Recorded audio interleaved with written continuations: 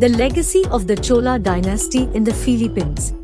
The legacy that two of the glorious Chola dynasty of South India connecting Philippines to India.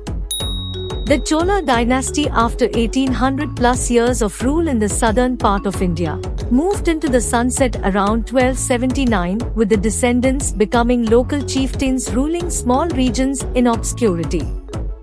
The history of the Philippines shows that the Chola dynasty extended itself till 1565 through the Rajanate of Cebu, which was founded by a half Tamil half Malay Chola prince, Sri Lumai, from Sumatra. To trace back the history, Sri Vijaya was an Indonesian kingdom that dominated those parts of Indonesia Philippines along with Cholas of India and the Song dynasty of China in the 12th century.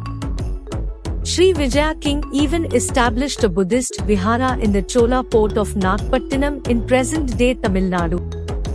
The Buddhist vihara was called Churamai Vihara and is referenced extensively in Tamil historical novel Ponniyin Selvan, written by Kalki, based on Raja Chola before he became the emperor.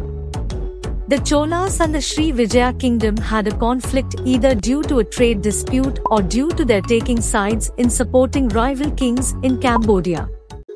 The Cholas under the great emperor Rajendra Chola I sacked the Sri Vijaya kingdom's capital, Palembang in Sumatra in modern Indonesia around 1025 CE. After the sacking of the kingdom, some of the Chola princes settled down in Sumatra and married native Malay women.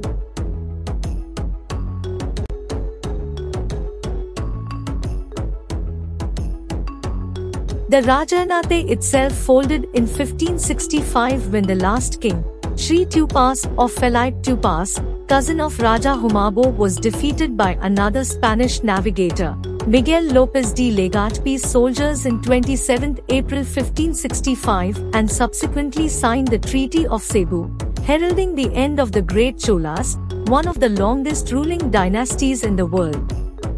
Coincidentally, 1565 heralded the end of another major Indian empire, after they lost the Battle of Talikota. His descendant, Raja Humabo, a grandson of Raja Sri Lumai, ruled the Rajanate of Cebu with the capital as Singpala.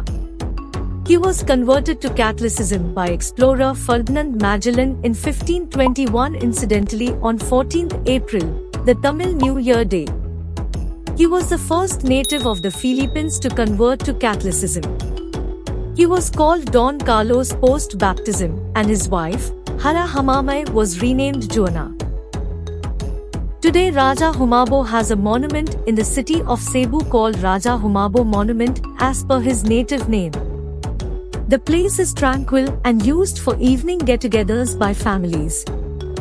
The Queen, Hara Hamamai or Juana, is remembered during the Sinulog festival celebrating the baby Jesus or Santo Nano, with locals holding infant Jesus statues symbolizing the Queen holding the Santo Nano statue gifted by Magellan after her baptism. The festival itself is celebrated in January with fervor, with the carnival atmosphere prevailing in the city during that month.